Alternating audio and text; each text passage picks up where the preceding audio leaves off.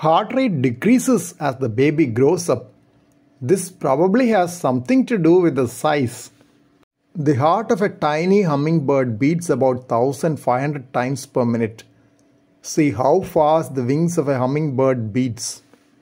This is in sharp contrast to the heart of an elephant, which beats at just 30 to 40 times a minute.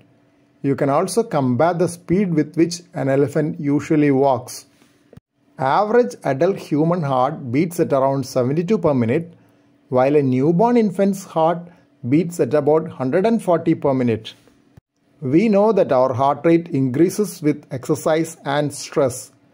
The maximum predicted heart rate of a person is 220 minus age of the person.